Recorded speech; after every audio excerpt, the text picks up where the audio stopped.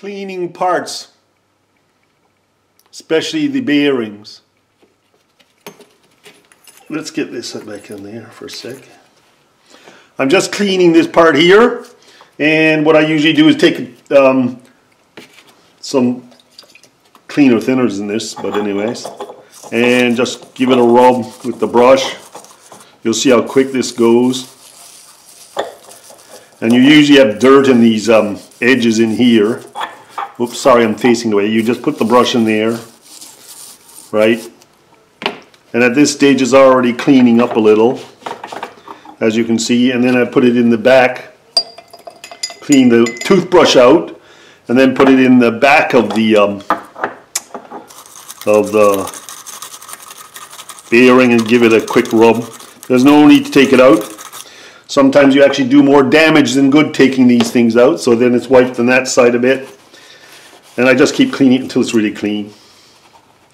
There isn't that much to it, is there? It's getting there. It's still giving you trouble cleaning it. I've got gloves on because I'm not great with thinners on my hands. Rubber gloves. You put a bit of your thinners in a old tuna can, which I collect for these things. Great for doing odd jobs in. I have another one here. I saved them, and right, we'll put it up here so you can just see it's a little. And you take your bearing and you flush it in there. And actually, if you look in, you can see the liquid going dirty, and then you can use your toothbrush to run around in there like this. You'll see the color of this change quite a bit now. I might as well clean the inside of this unit as well while I'm at it.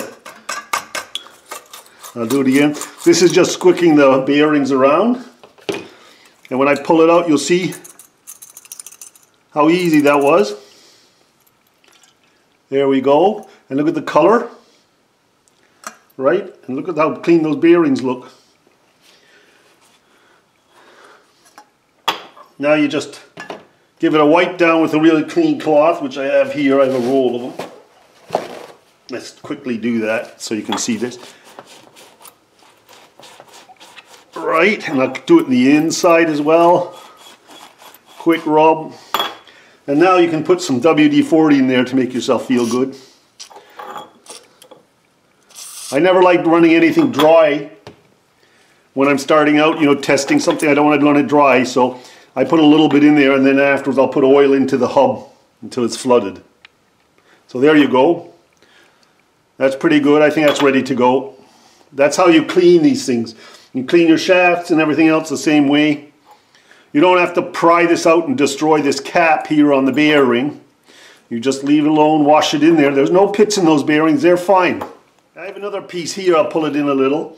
And it has a washer still on it. So that washer goes here after the sprocket. And then you put this here. And now we have the coupling unit, which needs washing as well, which I'm going to put it in as well, seeing it was such a good job. Right, and we'll get the toothbrush in the one side. Look at that. That was already pretty clean, but now it's spotless. Feel better about it. Let's take the can down before I knock it. And let's just wipe this out a bit. As you can see, it's looking, I need a little bit more cleaning the edge here, but it's looking pretty clean. And spray my oil in there. Right, and she's ready to go. Now I got to clean the other two parts here. This is the dust cap. And this is just a washer on top of it, which need cleaning, and then go back on here. And here we have this one. Very clean. I'm just going to give that a wipe. Make sure there's no dirt on it, and just clean that with this oil. And I think that's good enough for that. I don't think there's much else you need to do to it.